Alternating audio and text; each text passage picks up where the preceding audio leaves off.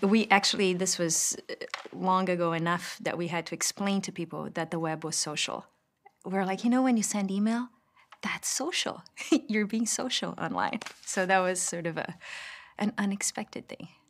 And then Wikipedia. And nobody had ever visualized Wikipedia before. So we were very interested. Is there anything that could be visualized that would make sense visually here? How are these people coming together and creating these incredible articles just openly? And then history flow. And history flow was a visualization of how a single article evolves over time and how many people touch it and what they change and what happens. And just by doing that visualization, we were able to uncover patterns and measure patterns that had not been measured before, that people didn't. Being able to it's sort of like you create this lens through which you're looking at the social dynamics that you just couldn't see before. So it was quite exciting for us. What were the questions? We were interested in understanding how people were working together on Wikipedia to create these very sophisticated articles. And we were interested in patterns of collaboration. So for instance, were people fighting? And if they were fighting, how were they resolving their fights? How were people deciding what piece of content belonged in a certain page or in a different page? So for instance, I can again, this was back in 2003, you had to explain to people what wikis were, how they worked, and the fact that Wikipedia was being created by, a multitude of authors. So this visualization made these things very, very clear. How many people. One of the things that is so captivating about visualizing complex data is that sight is the sense for which we have the highest bandwidth, which means that we can take so much information just by looking at it. We're very good at, forget data, just looking at the world. We're very good at understanding complex patterns. We're very good at, looking at something very focusedly and then realizing that things are moving around you in the periphery. We're good at that. We do cognition, yes, where you can look at a picture and immediately you understand what's background and what's foreground, what jumps at you. That's very complex. It doesn't sound complex, but it's not trivial, and we do it immediately. So one of the things that we get with data visualization is that we are able to show highly complex data in ways that look almost natural or intuitive. In a sense, we're sort of playing these tricks with our brain. We're just sort of speaking the language of the brain, in a sense. So for instance, and if you think about it, for many, many years, there have been standard ways of visualizing wind. We are surrounded by wind maps that are very standard, official wind maps. And usually the way they are presented to us, it's as static images with a vector field, right? So you have like little arrows that sort of tell you the direction of the wind, and the length of the arrow usually tells you the speed of the wind. And those work beautifully, except that you need to work very hard to look at an entire map of the country and say, oh, okay, I can sort of see this major pattern going north. And then over here, if I look, these arrows are going that way and then pointing down and then, okay. But like you said, you don't get the gestalt. Once we did the visualization where everything is moving, the wind is moving, you immediately get this notion of, wow, there's a big current going north, but here in the Rockies, everything is messy. It's like going everywhere, but it's also slow. You understand these things at the same time. It is complex data, but it doesn't seem that complex when you just show it visually. And so there has been a lot of talk about simplicity and making things simple, which I'm a big fan of when things are simple. But if you are dealing with complex data, rich, textured data, it can sometimes be detrimental if you simplify too much the way you're visualizing the data. A lot of times, just by adding complexity and texture and depth to your data, you create a much richer image that is easier for people to understand. Again, so it's sort of an unintuitive leap of faith that complexity can actually help make things easier to understand. But I think if done right, complexity is very important to understanding the kinds of data that we deal with a lot of times. One kind of complex data that people love to look at is social network data. Who is talking to who is friends with whom. And the first thing that people will try when they first visualize social networks is to do a node link diagram, right?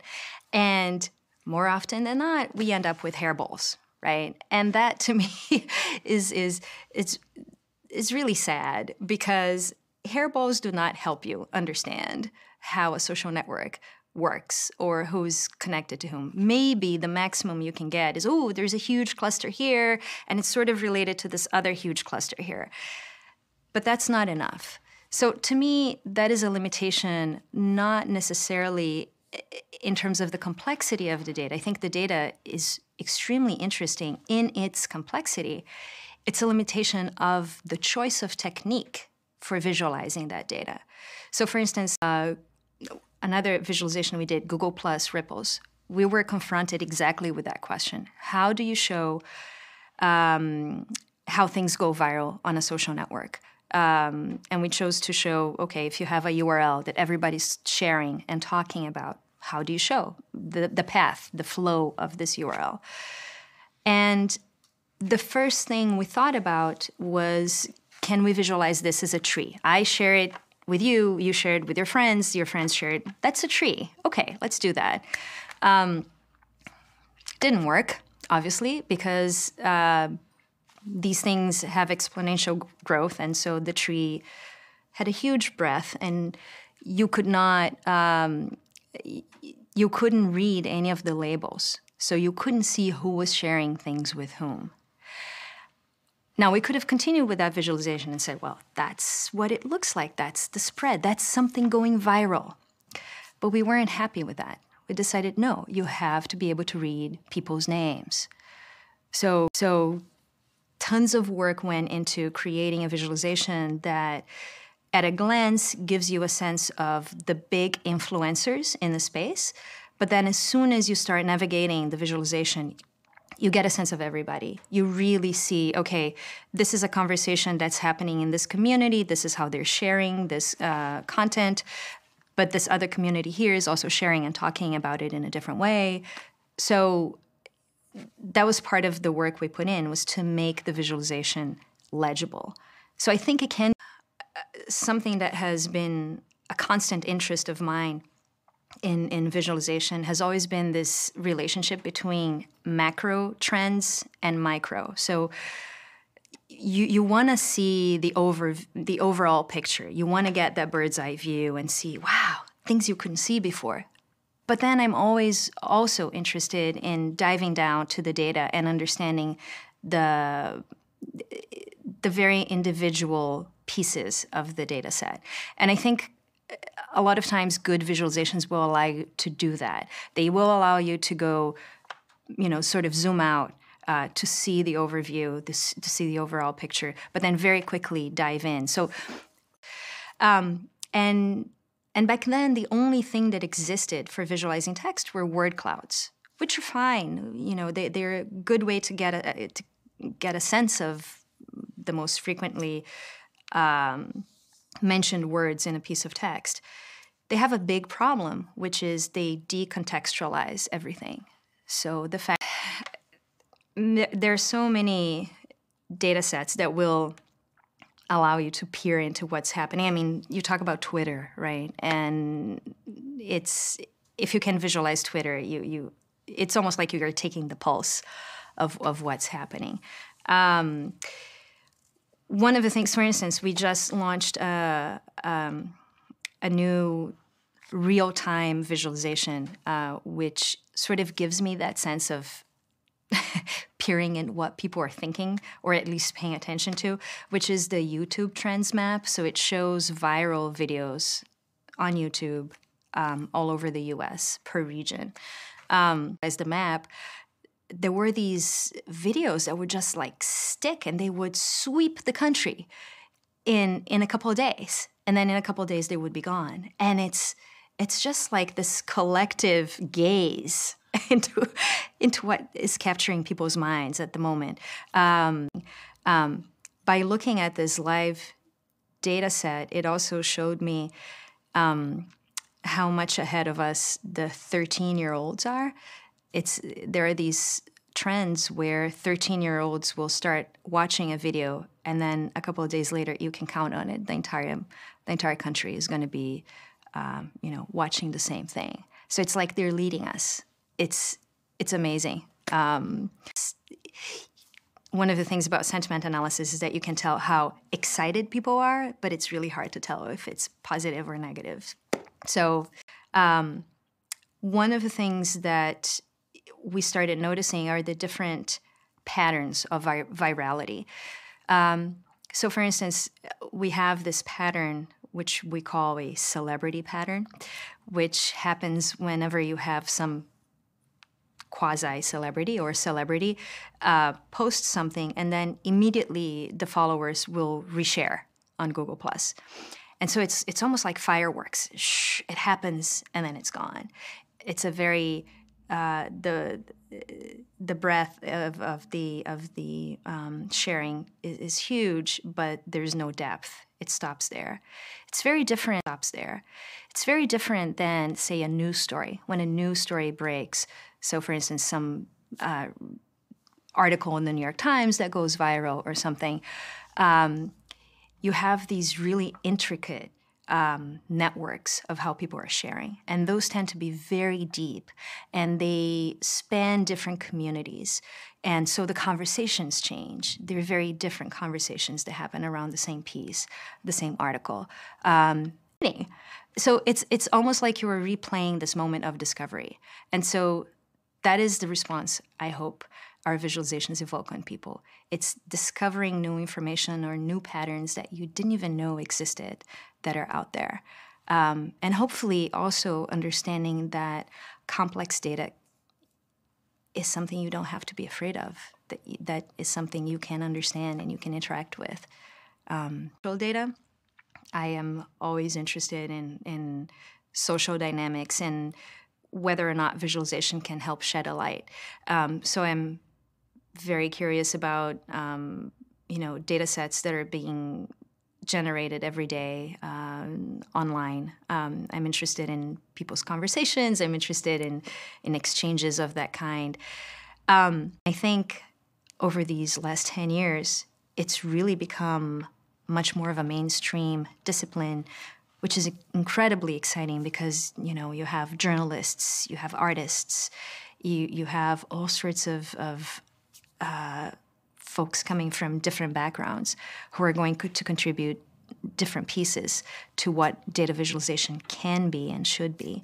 And so the work that Martin and I do sort of spans, all the way from science to art. And I think that's partly why we like to do it so much. It's because we have all these questions that we try to answer in different ways. I think the notion of being hybrid or of the community being hybrid is a very important one because I think we're all trying to figure out what this means and trying to make room for each other, which to me is just incredibly exciting. On an everyday basis, on a very concrete basis, for instance, I get very excited when I look at the New York Times and I see the amazing strides they're making, and just the fact that they're not afraid of exposing their readers to really sophisticated visualization techniques that came from academia and that only experts would touch now are things that readers in general have access to and can play with. So I can think, which is all of a sudden, regular people are interacting with hundreds, if not thousands of numbers at the same time. And that is powerful. That changes the way you think about visualization. It also hopefully enhances the level of literacy and data literacy that we have as a society. And I think that is something that we really need going forward. We need to have, we need to be data literate as a society, not only at the level of experts or policymakers, but you really need to have this as a mainstream sort of technology where more and more people come in contact with the actual figures of, how things are decided upon, how money is spent, whatever it is. And also so that regular people understand that more and more of their lives is being captured as data. So the conversations you have on Facebook or, the pictures you exchange, all of that is data, and it belongs to them too, and they could visualize and they could understand more about the archives they have. For instance, one of the things I spent many years being obsessed about was visualizing email archives.